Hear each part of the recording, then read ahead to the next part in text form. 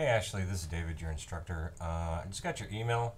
A little confused because when I go to the website and if I click on weekly lessons, first of all, we don't do PowerPoints. What you'll see is links to Adobe TV that will help you with the files for the weekly lessons. So if I click on week 2, you'll see it's due January 29th.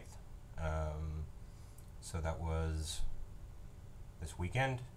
And then if I go to weekly lessons, I'm just going to scroll down a couple. Week 5, click it, and it's February 19th, 2017. So I don't know where you're seeing that the weekly lessons are off. If you do find one, let me know which week it is. I just kind of randomly went through to double check, and that's March 26th, okay, and that's week 10.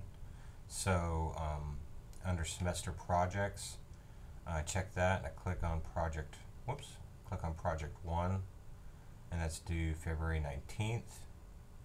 And I go down and I do project 3 and I click on it, and that's due March 26th at 10 p.m. So when you're ready and you're done with it, you just click this little submit button. Well, actually browse my computer, find your Photoshop image, and then submit it. So email me if you've got any more problems with it. I don't know if you watched the orientation video, but it kind of takes you through how to use the online site. So let me know. Okay, I'm not seeing any kind of lessons or anything like that that have the wrong due dates.